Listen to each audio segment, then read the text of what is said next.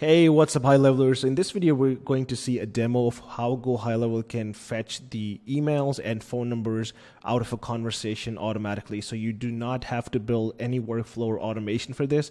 And this is a super cool feature of GoHighLevel where it can automatically see that somebody's sharing the email or phone number, and it can automatically assign it and add it for the contact. So I'm just going to show you a quick demo. As you can see, this is a Facebook chat that I have in my conversations tab in GoHighLevel, and I do not have the phone number or the email for this contact right now. So we're going to do a quick conversation and we will see how GoHighLevel showcases this feature. So I'm going to start a chat right here. I will send out a message as a lead, so I can say, I want to learn more about your packages. So this message will come up here as a lead, and now as a business I can respond back to the lead and say something like, sure, can you share your email address so I can email it to you, right?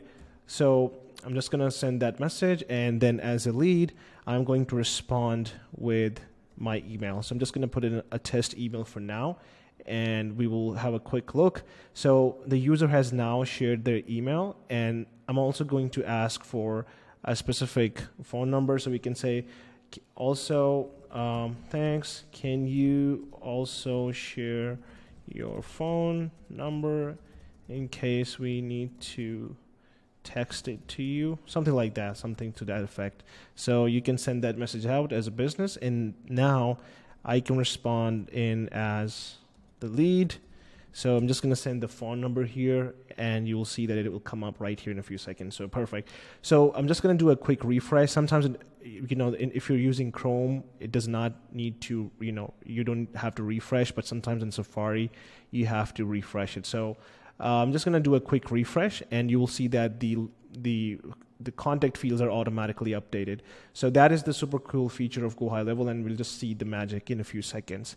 So you can see right there, it has got the phone number, it has got the email, which is perfect because and by the way, this feature is available on all the different platforms. So no matter if you do Facebook, Instagram, or SMS, this feature will work exactly the same way. And this is the cool feature because by default, Meta, Facebook or Instagram do not have this feature built in. They can only save the name, because you saw that when I started the chat, it got the profile picture, my name, but it did not get the the email or the contact number. So that is how you can use this super cool feature to make your conversations more efficient and more automated using GoHighLevel.